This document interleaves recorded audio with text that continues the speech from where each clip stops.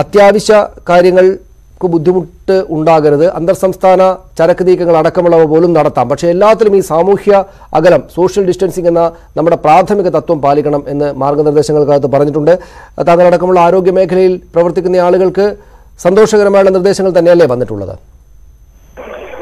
ഇത് കേന്ദ്ര സർക്കാർ എടുത്തിരിക്കുന്ന ഒരു തീരുമാനം എല്ലാ സംസ്ഥാനങ്ങളുടെയും ഒരു സ്ഥിതി വിവരവും അവിടുത്തെ ഒരു കണക്കുകളൊക്കെ എടുത്തുകൊണ്ടിട്ടുള്ളതാണ്. ഒരു പക്ഷേ ഇത്രയും കർശനമായ നിയന്ത്രണങ്ങൾ പാലിക്കണം എന്ന് പറയുമ്പോൾ പോലും ഈ ലോക്ക്ഡൌണിന്റെ കാലഘട്ടങ്ങളിൽ പോലും നമുക്ക് ചില ഇളവുകൾ നൽകാൻ കഴിഞ്ഞിട്ടുണ്ട്. അത് അത്യാവശ്യമുള്ള കാര്യങ്ങൾ തന്നെയായിരുന്നു. ഈ ലോക്ക്ഡൌണിൽ കർശനമായ നിയന്ത്രണങ്ങൾ തുടരണം. നമുക്ക് തന്നെ അറിയാം, നമുക്ക് ചെറിയൊരു റിലാക്സേഷൻസ് വരുമ്പോൾ തന്നെ എന്തെല്ലാം വ്യത്യാസങ്ങൾ നമ്മുടെ യാത്രയിലും മറ്റു കാര്യങ്ങളിലും ഉണ്ടാകുന്നു എന്നുള്ളത് അറിയാം.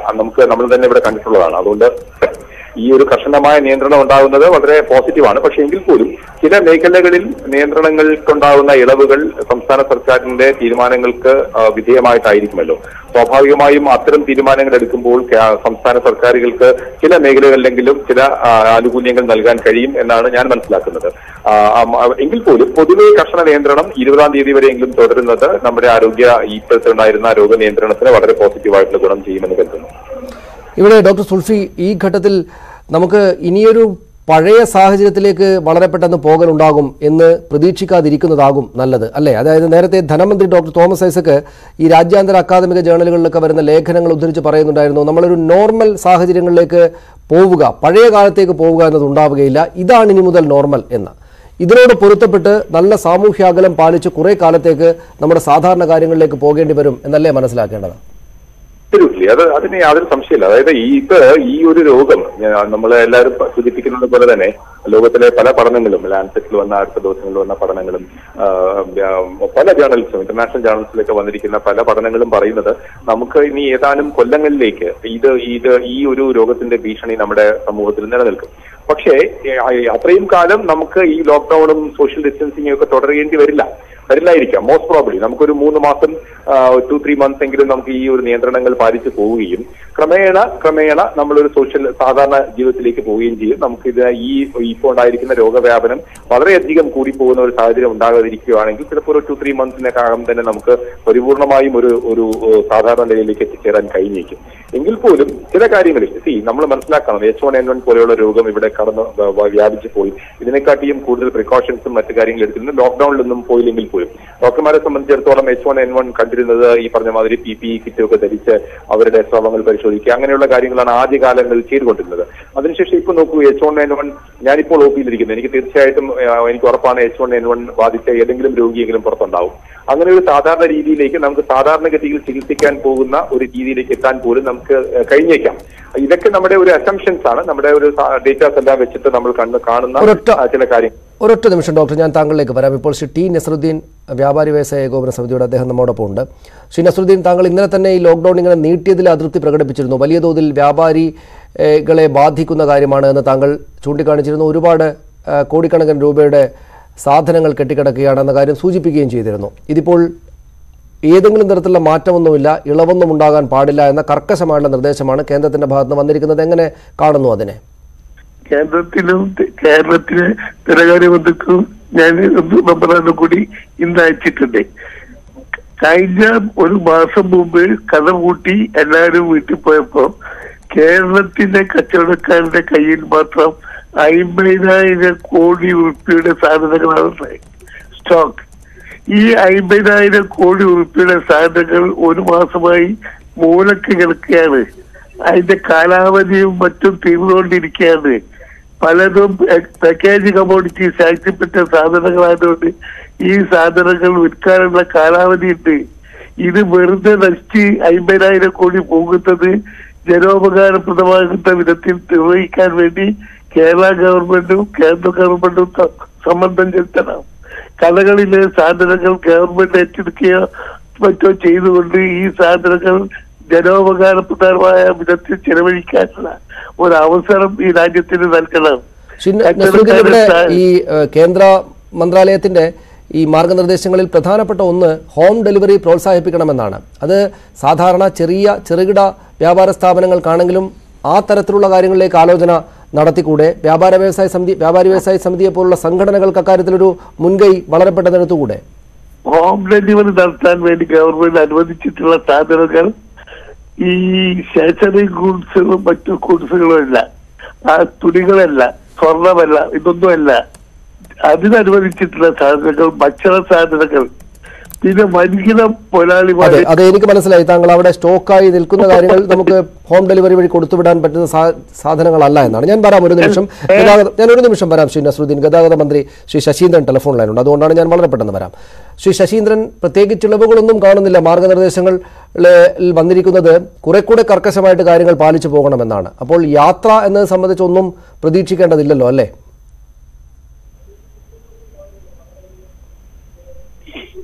ശ്രീ ശശി,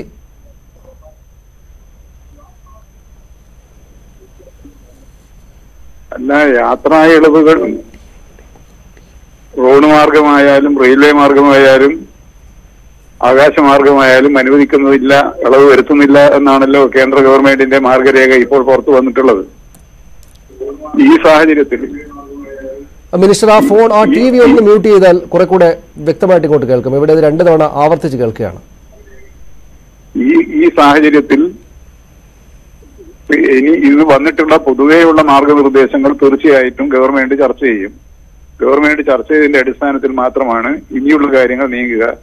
ഇപ്പോൾ നിലവിലുള്ള മാർഗനിർദ്ദേശങ്ങളുടെ അനുസരിച്ച് തന്നെയാണ് പോവുക.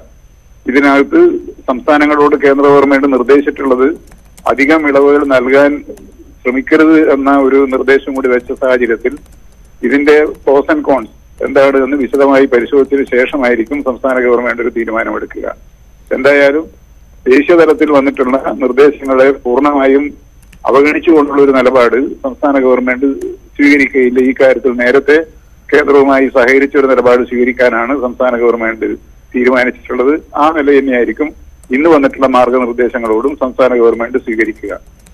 ഏതായാലും മിനിസ്റ്റർ, ഇപ്പോൾ ഈ ഒരു 3 ആഴ്ചത്തേക്ക് കൂടി എന്തായാലും വാഹനങ്ങളൊന്നും പുറത്തേക്ക് ഇറങ്ങാൻ പറ്റുകയില്ല എന്ന നില വന്ന സ്ഥിതിക്ക് ഒരുപക്ഷെ പൊതുഗതാഗത സംവിധാനം അതിനേക്കാൾ ഒരുപക്ഷെ നീട്ടുപോകുന്ന സാഹചര്യം നമ്മുടെ മുന്നിൽ ഉള്ളതുകൊണ്ട് ഈ KSRTCയുമായി ബന്ധപ്പെട്ട കാര്യങ്ങളിലൊക്കെ അത്തരം ശ്രദ്ധയുണ്ടാകുമല്ലോ സ്വാഭാവികമായിട്ടും. ഈ വാഹനങ്ങളെല്ലാം കുറെ കാലമായിട്ട് നിർത്തിയിട്ടിരിക്കുകയാണ്. ജീവനക്കാരുടെ പ്രയാസങ്ങൾ എന്തെങ്കിലും ഉണ്ടെങ്കിൽ പരിഹരിക്കുക, അതുപോലുള്ള കാര്യങ്ങളിലേക്ക് എന്തായാലും വകുപ്പ് ശ്രദ്ധിക്കുന്നുണ്ടാകുമല്ലോ. തീർച്ചയായും ഈ മാർഗനിർദ്ദേശങ്ങളൊക്കെ അനുസരിച്ച് പോകുന്നത് കൊണ്ട് കേരളത്തിൽ പ്രതിസന്ധിയെ നേരിടാൻ പോകുന്ന ഒരു മേഖലയാണ് ട്രാൻസ്പോർട്ട് മേഖല. ആ ട്രാൻസ്പോർട്ട് മേഖലയിൽ തന്നെ ഏറ്റവും കൂടുതൽ വെല്ലുവിളി നേരിടാൻ പോകുന്നത് പൊതുമേഖലാ സ്ഥാപനമായ KSRTC ആണ്. അതൊക്കെ വരുന്ന ആളുകളിൽ ഈ സംസ്ഥാനം അഭിമുഖീകരിക്കാൻ പോകുന്ന സാമ്പത്തിക പ്രശ്നങ്ങളുമായി ബന്ധപ്പെട്ട കാര്യങ്ങളാണ്. അതിനെയൊക്കെ നമുക്ക് സമർത്ഥമായി നേരിടാൻ കഴിയും എന്ന പ്രതീക്ഷയാണുള്ളത്. അതുകൊണ്ടാണ് ബഹുമാനപ്പെട്ട ധനമന്ത്രി കേരള സർക്കാരും കേന്ദ്ര ഗവൺമെന്റിനോട് ഒരു സാമ്പത്തിക പാക്കേജ് കൂടി പ്രഖ്യാപിക്കുമ്പോൾ മാത്രമാണ് ഇത്തരം നടപടികളോട് പൂർണ്ണ മനസ്സോടുകൂടി സഹകരിക്കാൻ വിവിധ ജനവിഭാഗങ്ങൾക്ക് സാധിക്കുകയുള്ളൂ. ആ ഒരു നിലപാട് കേന്ദ്ര സർക്കാർ സ്വീകരിക്കുമെന്നാണ് നമ്മളെല്ലാം പ്രതീക്ഷിക്കുന്നത്. വളരെ നന്ദി ശ്രീ കെ ശശീന്ദ്രൻ ഞങ്ങളോട് സംസാരിച്ചതിന്. ശ്രീമതി മേഴ്സിക്കുട്ടിയമ്മ മിനിസ്റ്റർ നമ്മോടൊപ്പം ടെലിഫോൺ ലൈനുണ്ട്. ശ്രീമതി മേഴ്സിക്കുട്ടിയമ്മ, ഇത് ഏതെങ്കിലും തരത്തിൽ നിയന്ത്രണങ്ങൾക്ക് ഇളവില്ല എന്ന് മാത്രമല്ല കുറെ കൂടെ കർക്കശമായിട്ട് കാര്യങ്ങൾ പാലിക്കേണ്ടതുണ്ട് എന്ന് മാത്രവുമല്ല 20-ാം തീയതിക്ക് ശേഷം പോലും എന്ത് ഇളവാണ് നൽകേണ്ടതെന്നത് സംബന്ധിച്ച് പോലും ഉള്ള സൂചനകൾ അതിനകത്തുണ്ട്. അപ്പോൾ നമ്മൾ ഇതുവരെ കടന്നു പോകുന്ന ദിവസങ്ങളെക്കാൾ ജാഗ്രതയോടുകൂടി പോകേണ്ടി വരും എന്നല്ലേ മനസ്സിലാവുന്നത്? അതെ, ഇന്ത്യയുടെ സ്ഥിതി പൊതുവിൽ കുറച്ചുകൂടെ രൂക്ഷമാകുകയാണെന്നാണല്ലോ ഇന്നത്തെ റിപ്പോർട്ട്. ഇന്നലെ 24 മണിക്കൂറിനകം തന്നെ 1000-ലേറെ പേർക്ക് പുതുതായി രോഗം ബാധിച്ചു, മരണസംഖ്യയും വർദ്ധിച്ചു. അപ്പൊ പൊതുസ്ഥിതി രാജ്യത്തിൻ്റെത് സങ്കീർണമാകുകയാണ്. അപ്പൊ ഇന്ത്യ ഗവൺമെന്റ് ഒരു ഗൈഡ് ലൈൻ എന്ന് പറയുമ്പോൾ പൊതുസ്ഥിതിയിലാണ് അവർ പറയുന്നത്, അത് അത്തരത്തിൽ പോയേ പറ്റൂ. എന്നാൽ അതിനകത്ത് ഗൈഡ് ലൈനിൽ വളരെ കൃത്യമായി പറയുന്നുണ്ട് ഇന്ന മേഖലകൾ ഇളവുകളാകാം. അതാണ് നമ്മൾ കേരളം കഴിഞ്ഞ 10 ദിവസമായി നമ്മുടെ ബഹുമാനപ്പെട്ട മുഖ്യമന്ത്രി ഓരോ പ്രസ് ബ്രീഫിംഗിലും കൃത്യമായി പറഞ്ഞുകൊണ്ടിരുന്നത്. അത് നമുക്ക് തുടരാം. ഇപ്പൊ കാർഷിക മേഖല തുടരാം, തോട്ടത്തിൽ 80% താഴെയാകാം, തൊഴിലുറപ്പ് നമ്മൾ ഇതുവരെ തുടങ്ങിയിരുന്നില്ല, അത് തുടങ്ങാം. ഈ തരം ഇളവുകൾ പറയുന്നുണ്ട്. അപ്പൊ അത് നിലവിൽ അവർ പല ഘട്ടങ്ങളിലായി പറഞ്ഞിട്ടുള്ളതിനെ ക്രോഡീകരിച്ച് ഇപ്പൊ പറയുന്നത് എല്ലാം ക്രോഡീകരിച്ചിട്ടില്ലെന്നേ ഉള്ളൂ. കെമിക്കൽ വ്യവസായമാകാമെന്ന് അവർ നേരത്തെ ഗൈഡ് ലൈൻ തന്നിട്ടുണ്ട്. അതിപ്പോ ക്രോഡീകരിച്ച കൂട്ടത്തിൽ അത് പ്രത്യേകം ഒന്നും പറയാൻ പോയില്ലെന്നേ ഉള്ളൂ. അപ്പൊ കുറെ ഇളവുകൾ ഈ കഴിഞ്ഞ കുറച്ച് ദിവസമായി തന്നിട്ടുണ്ട്. അത് അപ്പുറത്തേക്ക് പോകരുത് എന്നതാണ് ഇപ്പൊ വന്നിട്ടുള്ള കാര്യം. തീർച്ചയായും നമ്മൾ വളരെ സങ്കീർണമായ ഒരു സ്ഥിതി രാജ്യത്ത് വളർന്നു വരുമ്പോൾ നമ്മളും അതിന്റെ ഭാഗമാണ്. നമ്മളെ കുറെയൊക്കെ നമുക്ക് നിയന്ത്രിക്കാനായെങ്കിലും നമ്മുടെ സംസ്ഥാനത്തും ഹോട്ട്സ്പോട്ടുകൾ ഉണ്ട് എന്നത് നമ്മൾ അംഗീകരിച്ചു തന്നെയാണ് നിൽക്കുന്നത്. അപ്പൊ അതുകൊണ്ട് പ്രതിരോധം ശക്തിപ്പെടുത്തുന്നതിന്റെ ഭാഗമായിട്ട് വരുന്ന ഇളവുകളിൽ നമുക്ക് ചെറിയ ഇളവുകൾ നമുക്ക് പോകേണ്ടി വരും. ഇപ്പൊ തന്നെ ഞാൻ ഏതോ റിപ്പോർട്ടിൽ കണ്ടു, റോഡുകൾ നിർമ്മാണങ്ങൾ അത് 20th ശേഷം തുടങ്ങാം. ഇപ്പോഴത്തെ സ്ഥിതിയിൽ നമുക്ക് കംപ്ലീറ്റ് നിയന്ത്രിച്ചതായ മേഖലകളിൽ ചെറിയ കാര്യങ്ങൾക്ക് നമുക്ക് ഇളവ് നൽകേണ്ടതുണ്ട്. എന്തായാലും ഏതൊക്കെ മേഖലയിൽ എന്നത് ഈ ഗൈഡ് ലൈന് വിധേയമായിട്ട് നമുക്ക് തീരുമാനിക്കാൻ പറ്റുള്ളൂ. നാളത്തെ ക്യാബിനറ്റിൽ എല്ലാവരും ബഹുമാനപ്പെട്ട മുഖ്യമന്ത്രി അടക്കം എന്തൊക്കെ കാര്യങ്ങൾ വേണമെന്ന് ചർച്ച ചെയ്യുന്നതായിരിക്കും. അങ്ങനെ നാളെ കഴിഞ്ഞതിന് ശേഷമായിരിക്കും ഇതിനനുരോധമായി എന്തൊക്കെയെന്നത് ഗവൺമെന്റിന് പറയാൻ കഴിയും. എന്തായാലും സ്ഥിതി എന്നത് ഉണ്ട് എന്നത് നമ്മളെല്ലാം കാണേണ്ടതുണ്ട്. മിനിസ്റ്റർ, ഇത് സംബന്ധിച്ച് എന്തെങ്കിലും കാര്യങ്ങൾ കേന്ദ്രത്തോട് അങ്ങോട്ട് ആവശ്യപ്പെടാൻ തയ്യാറാകുമോ, അല്ലെങ്കിൽ ആലോചിക്കേണ്ടതുണ്ടോ, അല്ലെങ്കിൽ ഇത് ചോദ്യം ചെയ്യാതെ അനുസരിക്കുക എന്ന് തന്നെയല്ലേ ഇപ്പോൾ ആരോഗ്യകരമായിട്ട് ഗുണകരമായിട്ടുണ്ടാവുക? ഞാൻ ചോദിച്ചത് അതിഥി തൊഴിലാളികളെ നാട്ടിലേക്ക് വിടണമെന്ന ആവശ്യം പുറത്ത് സംസ്ഥാനങ്ങളിൽ ജോലി ചെയ്യുന്ന അവിടെ അതിഥികളായി ജോലി ചെയ്യുന്ന നമ്മുടെ ആളുകളെ ഇങ്ങോട്ട് എത്തിക്കുക, ഇത്തരം കാര്യങ്ങൾ എന്തെങ്കിലും അങ്ങോട്ടുള്ള ആവശ്യപ്പെടൽ ഉണ്ടാകുമോ? അല്ല, ഇനി അതിന് ഒരു പ്രസക്തി ഇല്ല. കാരണം അവിടെയെല്ലാം കുറച്ചുകൂടെ സങ്കീർണമാകുകയാണ്. അതുകൊണ്ട് ഇവിടെയുള്ളവരെ നമ്മൾ ആ സങ്കീർണതയിൽ കൊണ്ട് തള്ളുക എന്ന് പറയുന്നത് പ്രായോഗികമാവില്ല. അതുകൊണ്ടൊരു വാഹനമൊക്കെ അറേഞ്ച് ചെയ്ത് പോകുക എന്നുള്ളത് നമ്മൾ ആവശ്യപ്പെടുന്ന സമയത്തേക്കാൾ കുറെ കൂടെ ഗൗരവതരമായി ഇന്ത്യയുടെ സ്ഥിതി മാറുകയാണ്. അപ്പൊ ആ സ്ഥിതി നമുക്കുമല്ല, ഇപ്പൊ കേന്ദ്രവും സംസ്ഥാനവും ഗവൺമെന്റുകൾ ഫെഡറൽ സിസ്റ്റത്തിൽ എല്ലാവർക്കും ഉത്തരവാദിത്തമുണ്ട്. ആ ഉത്തരവാദിത്തം നമ്മൾ മാനിക്കേണ്ടതുണ്ട്. അപ്പൊ നമ്മുടെ അതിഥി തൊഴിലാളികളെ അപ്പുറത്തേക്ക് കൊണ്ടുവിടാനും അവിടെ ഉള്ളവരെ ഇങ്ങോട്ട് യാത്ര ചെയ്യിക്കാനും പറ്റിയ ഒരു അന്തരീക്ഷം ഇന്ന് രാജ്യത്തില്ല എന്നത് വസ്തുതയാണ്. നമ്മൾ അന്ന് പറയുമ്പോൾ കുറച്ചുകൂടി ഇത്രയും സങ്കീർണമല്ലാത്തൊരു സമയത്താണ് പറഞ്ഞത്.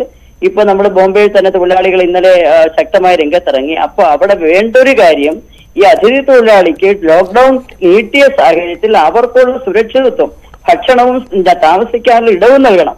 അത് ആ ഉത്തരവാദിത്വം കൂടി ഇന്ത്യ ഗവൺമെന്റ് എടുക്കണം എന്നതാണ്. അല്ല നമ്മളിപ്പോ അങ്ങോട്ട് കൊണ്ടുപോകുക എന്നുള്ള ഡിമാൻഡ് അല്ല. ഇന്ത്യ ഗവൺമെന്റ് ഇങ്ങനെ ലോക്ക്ഡൌൺ എക്സ്റ്റെൻഡ് ചെയ്യുമ്പോൾ ഇപ്പൊ 21 ദിവസം കഴിഞ്ഞു, അടുത്തൊരു 19 ദിവസത്തോടെ പറയുകയാണ്. അപ്പൊ ഒരു 2 മാസത്തോളം ആളുകൾ വീട്ടിലിരിക്കുക എന്ന് പറയുമ്പോൾ അവർക്ക് വായു കഴിച്ചിരിക്കാൻ പറ്റില്ല. അപ്പൊ അവർക്കുള്ള ഭക്ഷണം എന്ത്, അവർക്കുള്ള സുരക്ഷ എന്ത്, ഇക്കാര്യത്തിലുള്ള ഉത്തരവാദിത്വം നിർവഹിച്ചേ മതിയാകൂ. അതിലേക്കാണ് ഗവൺമെന്റ് അതിവേഗം അഡ്രസ് ചെയ്യേണ്ടത്. മനുഷ്യന്റെ ജീവൻ പ്രധാനമാണ്. ലോക്ക്ഡൌൺ എല്ലാം കഴിഞ്ഞ് പട്ടിണി കിടന്നുള്ള മരണവും രോഗവുമായിരിക്കും നമ്മൾ നേരിടാൻ പോകുന്നത്. അതുകൊണ്ട് ഇതെല്ലാം ഒരുമിച്ച് ശ്രദ്ധാപൂർവം കൈകാര്യം ചെയ്യേണ്ടതാണ്. അത്രയും ഗൗരവതരമായി ഭരണകൂടം ഇടപെടേണ്ട ഒരു ഘട്ടത്തിൽ ഇങ്ങനെ ഒരു വർത്തമാനം കൊണ്ട് മാത്രം പോരാ എന്നതാണ് എനിക്ക് പറയാനുള്ളത്. ഞങ്ങൾക്ക് പൊതുവിൽ പറഞ്ഞു. വളരെ നന്ദി ശ്രീമതി മേഴ്സിക്കുട്ടിയമ്മ ഞങ്ങളോട് സംസാരിച്ചതിന്. പുതിയ മാർഗനിർദ്ദേശങ്ങൾ വന്നിട്ടുണ്ട്.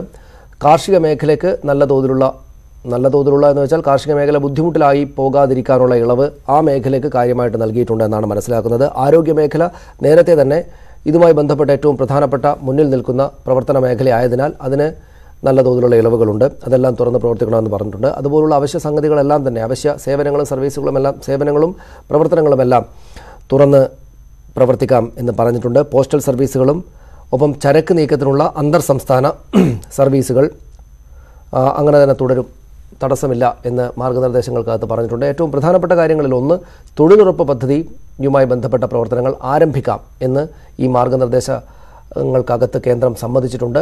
അത് പക്ഷേ കൃത്യമായിട്ട് നല്ല ജാഗ്രതയോടെ ഈ സാമൂഹ്യ അകലം എന്ന നമ്മുടെ പ്രാഥമിക തത്വം പാലിച്ചു തന്നെ വേണം എന്നാണ് കേന്ദ്ര സർക്കാർ പുറത്തിറക്കിയിരിക്കുന്ന മാർഗനിർദ്ദേശങ്ങളിൽ പറയുന്നത്. ഈ മാർഗനിർദ്ദേശങ്ങൾ പൂർണ്ണമായി പാലിക്കുമെന്ന് മന്ത്രി VS സുനിൽകുമാറും നേരത്തെ പറഞ്ഞു. തീർച്ചയായിട്ടും കർശനമായ വ്യവസ്ഥകളോടുകൂടി തന്നെ നമുക്ക് 3-ാം തീയതി വരെ പോകാൻ കഴിയുള്ളൂ. വളരെ കേന്ദ്ര ഗവൺമെന്റ് തന്നെ നൽകിയിരിക്കുന്ന മാർഗനിർദ്ദേശങ്ങൾ വിശദമായി പഠിച്ച ശേഷം അതിനകത്ത് കേരളത്തിന് കൊടുക്കാൻ കഴിയാവുന്ന കേന്ദ്രത്തിന്റെ കർശന നിർദ്ദേശങ്ങൾക്കും വ്യവസ്ഥകൾക്കും അടിസ്ഥാനപ്പെടുത്തിക്കൊണ്ടുള്ള ഇളവുകളല്ലാതെ യാതൊരു തരത്തിലുള്ള ഇളവുകളും ഇപ്പൊ കൊടുക്കാൻ കഴിയില്ല. കാരണം കേരളം ഇനിയും ഒരുപാട് പ്രശ്നങ്ങൾ നേരിടാൻ കാത്തിരിക്കുകയാണ്. അത് നമ്മുടെ പ്രവാസി മലയാളികൾ അടക്കമുള്ളവരുടെ തിരിച്ചുവരവിന്റെ സാധ്യതകളും കേരളത്തിന് പുറത്തുള്ള പ്രവാസി മലയാളികൾ തിരിച്ചു വരാനിടയുള്ള സാഹചര്യങ്ങളെല്ലാം നമ്മുടെ മുൻപിലുണ്ട്. അപ്പൊ അതുകൊണ്ട് നമ്മൾ വളരെ കെയർഫുൾ ആയി തന്നെ കാര്യങ്ങൾ മുന്നോട്ട് കൊണ്ടുപോയിട്ടില്ലെങ്കിൽ നമ്മളിപ്പോ നേടിയെടുത്ത നേട്ടങ്ങളിൽ കോട്ടം സംഭവിക്കാൻ ഇടവന്നേക്കാമെന്നുള്ളൊരു ഭയം നമുക്ക് എല്ലാവർക്കും ഉണ്ട്. അതുകൊണ്ട് തന്നെ നാം ഇതുവരെ നേടിയെടുത്ത നമ്മുടെ മുന്നേറ്റത്തെ അതിന് വിഘാതമാകുന്ന തരത്തിലുള്ള ഒരു ഇളവുകളും കേരളത്തിൽ ഇപ്പോൾ കൊടുക്കാൻ കഴിയില്ല. ഇടവേളയ്ക്ക് ശേഷം മറ്റു വാർത്തകളിലേക്ക് വരാം.